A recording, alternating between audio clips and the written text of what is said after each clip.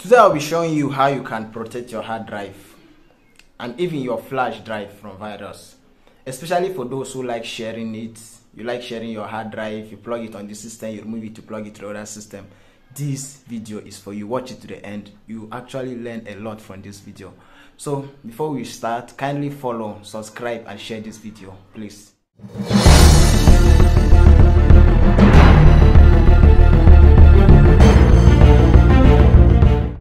Now what you need to do is click on Windows plus R on your keyboard, type CMD, you click OK, look at it. So it will bring you to this environment, type diskpath, look at diskpath without giving space and click enter on the keyboard. You wait for it, so it will take you to this environment. So what you type is list disks, list disk. It will show you the disks that are currently connected on the system. So the next thing you type select disk 1. That disk 1, that is your flash drive or your hard drive. So then you enter, look at it. When it bring you type attributes disk set read only. That is what you type. It's step by step, you should just follow the step. So you can see disk attribute set successfully. So let's try it and see now. You can see, so now your disk will only be able to read files. It will only be read and copied. You see what it is. So disk is protected because you have locked it up. Now nothing can enter inside, not even virus.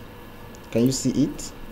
It will never enter. No matter what you try to enter, it will not enter because the disk is now protected. It's set as read only. Even if you try pasting anything inside, it will not work because it's set on read only. It is locked up. So now even if you try deleting something, it will not give you delete option. No matter how you try deleting it, someone can't delete a file from your drive. They can only copy it, but they can't delete it. You understand?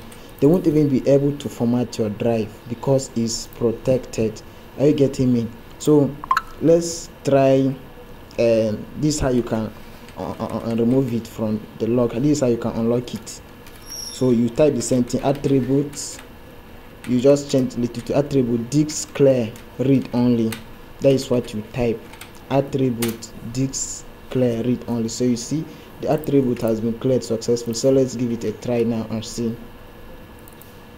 Just copy a file so that you see what I'm saying. Now if you copy a file, you can see I've been able to paste the file. Look at it now. Let me delete it. You can even delete it now because we have cleared the locked now. So look at it, don't have delete option, but if it's unlocked you won't be able to see that delete option.